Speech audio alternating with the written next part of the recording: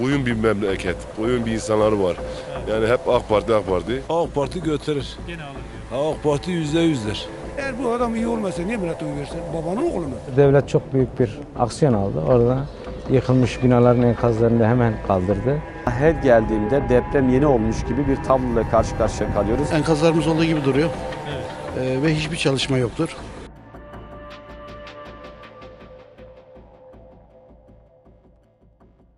Medyascope olarak Adıyaman'dayız. Zaman 6 Şubat saatler 04.17'yi gösterdiğinde durmuştu.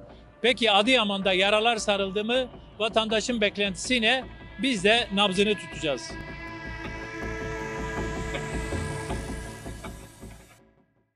Vallahi sorun çok. Ekonomi sorunu böyle biraz en önde gelen bir ekonomi sorunu. Yani her gün nereye gidiyorsun markete alışveriş yapıyorsun. Diğer gidip aynı malzemeyi bir daha aynı paraya alamıyorsun. Onun için şu anda en önde gelen ekonomidir yani hocam. Bir seçim havası yok burada gördüğüm kadarıyla. Yok seçim havası zaten millet hep acından ölüyor. Seçim havasını ne yapacak? Ben zaten bir oyun vardı. Günü geldiğinde gideceğim. Hangisini istiyorsam ona vereceğim. Seçim havası artık kalktı. Şu anda en büyük sorun ne burada? Çevre kirli, toz, ne bileyim. Yani her taraf yıkı yakı. Ağır hasarlı binaların hepsi yıkıldı mı? Hayır ya, %50 yıkılmadı bence. Öyle mi? Tabii canım. Halen duruyor. Çarşının orta göbeğinde bak. Yani dün evvelsi gün orada kurultu sesler geliyordu. Hatta aradılar, geldiler hemen şu üstüne bir kelepçe falan koydular. Ses geliyor. Her an yıkılabilir. Böyle bir risk var yani. Tabii canım.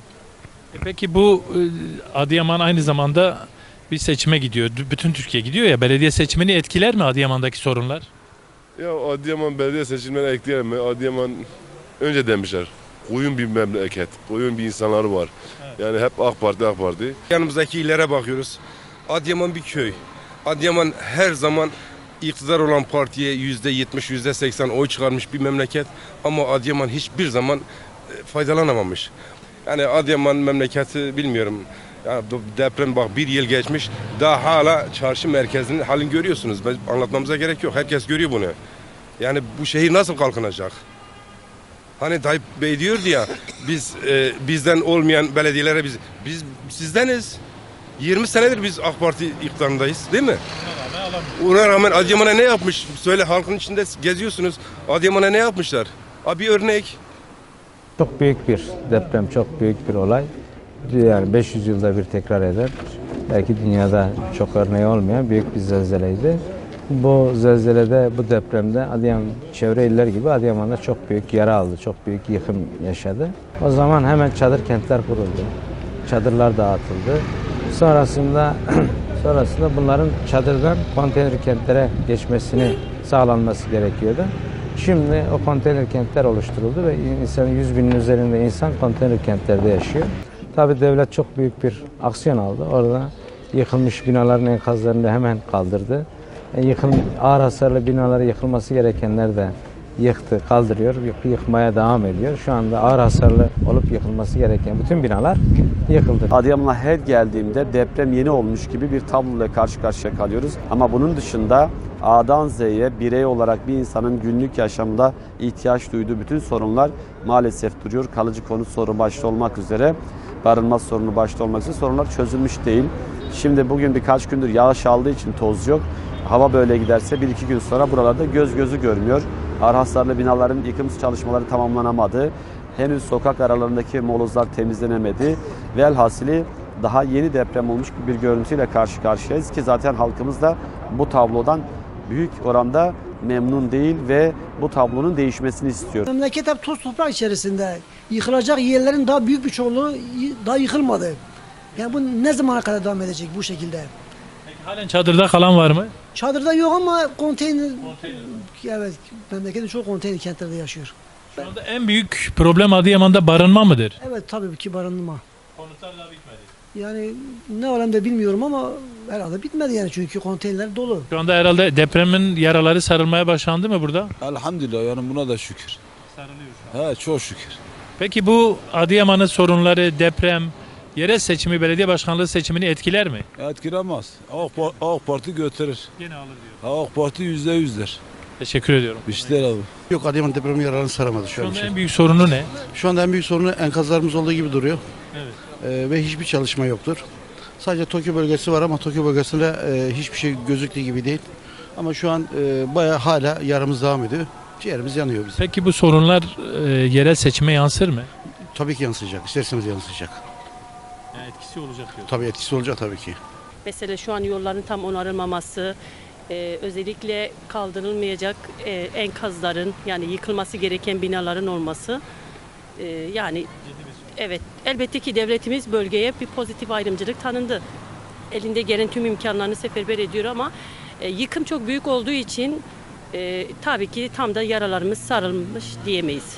Peki şeyi soracağım. 31 Mart'ta seçim var ama gördüğümüz kadarıyla bir seçim havası da yok.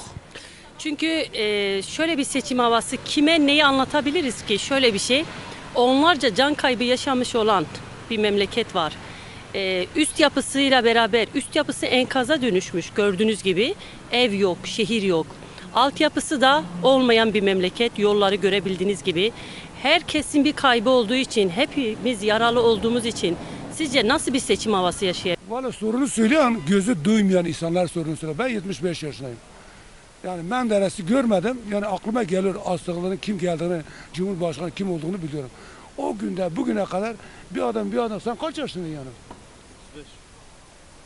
Bak düşün 15 yaşında da bu hükümet gelmiş. Eğer bu adam iyi olmasa niye millete oy versin? Babanın oğlu mu? Yani sonuç değişmez diyorsunuz. Ne sonu değişecek? Yani aklı olan, mantık olan, ekmek yiyen bir insan sonu nasıl değişecek? Benim mantığıma göre değişmez. Yani birisi dese ki ben vermiyorum, sandık başına gider gene verir. Sayın Cumhurbaşkanımız Çevre Şehircilik Bakanlığı 23 bin ihale edilmiş.